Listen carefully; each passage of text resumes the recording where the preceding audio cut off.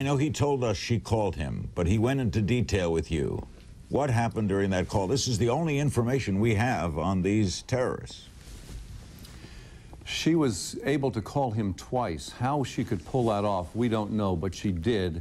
The phone went dead the first time after a very brief conversation, maybe less than a minute, and she called him back. And she said to him, "What do I tell the pilot to do?"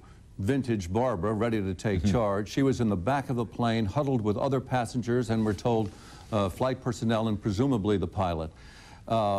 She said that they were armed with knives and box cutters, cardboard cutters. If they were armed with other weapons, such as machine guns or any kind of gun, you'd think she might have said that first, but she said no, knives and box cutters. I asked Ted, did she tell you how many people were there, how many hijackers were there? And Ted said no, but she referred to them in the plural, so there was more than one. What about nationality? Did you get any sense of that? No. Motives? No. They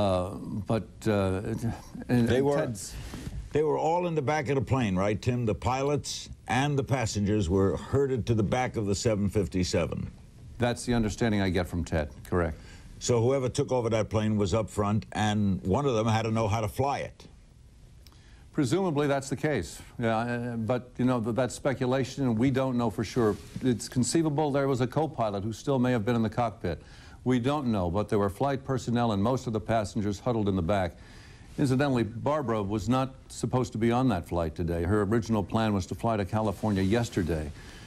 Today is Ted Olson's birthday, and she wanted to be with him last night, and so that was the cost.